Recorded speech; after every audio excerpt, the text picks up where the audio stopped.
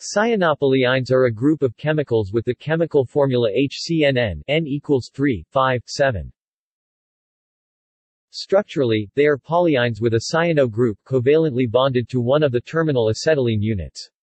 A rarely seen group of molecules both due to the difficulty in production and the unstable nature of the paired groups, the cyanopolyynes have been observed as a major organic component in interstellar clouds. This is believed to be due to the hydrogen scarcity of some of these clouds. Interference with hydrogen is one of the reasons for the molecule's instability due to the energetically favorable dissociation back into hydrogen cyanide and acetylene. Cyanopolyynes were first discovered in interstellar molecular clouds in 1971 using millimeter-wave and microwave telescopes. Since then many higher-weight cyanopolyynes such as HC7N and HC11N have been discovered, although some of these identifications have been disputed. Other derivatives such as methylcyanoacetylene CH3C3N and ethylcyanoacetylene CH3CH2C3N have been observed as well. The simplest example is cyanoacetylene, H-CC-CN. Cyanoacetylene is more common on Earth and it is believed to be the initial reagent for most of the photo-catalyzed formation of the interstellar cyanopolyynes. Cyanoacetylene is one of the molecules that was produced in the Miller-Urey experiment and is expected to be found in carbon-rich environments. Identification is made through comparison of experimental spectrum with spectrum gathered from the telescope. This is commonly done with measurement of the rotational constant, the energy of the rotational transitions, or a measurement of the dissociation energy.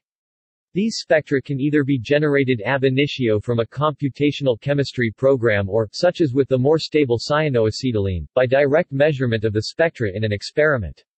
Once the spectra are generated, the telescope can scan within certain frequencies for the desired molecules. Quantification can be accomplished as well to determine the density of the compounds in the cloud. Hypothesized formation of cyanopolyynes. The formation of cyanopolyynes in interstellar clouds is time-dependent. The formation of cyanopolyyne was studied and the abundances calculated in the dark cloud, TMC1. In the early days of the cloud, the governing reactions were ion-molecule reactions. During this time cyanoacetylene, HC3N, formed through a series of ion-neutral reactions, with the final chemical reaction being C3H2 plus NHC3N plus. However, for time after 10,000 years the dominant reactions were neutral-neutral reactions and two reaction mechanisms for the formation of cyanopolyynes became possible. 1 HCN plus C2H2 HC3N2 CnH2 plus CnHCN plus 1 N plus H for N equals 4, 6, and 8. The reaction mechanism that occurs in the present day depends on the environment of the cloud. For the first reaction mechanism to take place, the cloud must contain an abundance of C2H. The second reaction mechanism occurs if there is an abundance of C2H2. C2H and C2H2 exist in different conditions, so the formation of cyanopolyynes relies on high accessibility to either molecule. The calculations by Winstanley show that photoionization and dissociation reactions play a profound role in the abundances of cyanopolyynes after about 1 million years. However, the fractional abundances of cyanopolyyne are less affected by changes in radiation field intensity past time 1 million years because the prevailing neutral-neutral reactions surpass the effects of photoreactions. Detection of cyanopolyynes in interstellar medium. Cyanopolyynes are relatively common in interstellar clouds, where they were first detected in 1971. As with many other molecules, the cyanopolyynes are detected with a spectrometer which records the quantum energy levels of the electrons within the atoms. This measurement is done with a source of light which passes through the desired molecule. The light interacts with the molecule and can either absorb the light or reflect it, as not all light behaves the same way.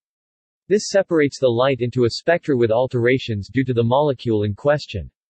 This spectra is recorded by a computer which is able to determine which wavelengths of the spectra have been altered in some way.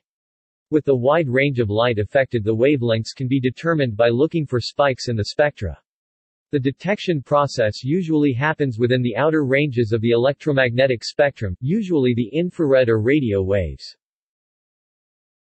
The spectra is able to show the energy of the rotational state due to the wavelengths that are absorbed by the molecule. Using these rotational transitions, the energy level of each electron can be shown to determine the identity of the molecule. Rotational transitions can be determined by this equation: V J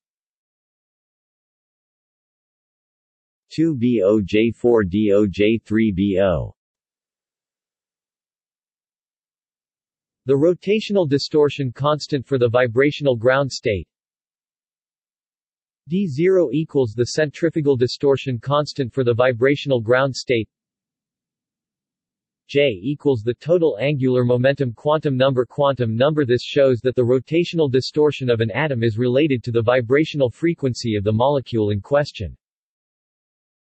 With this ability to detect the cyanopolyynes, these molecules have been recorded in several places around the galaxy.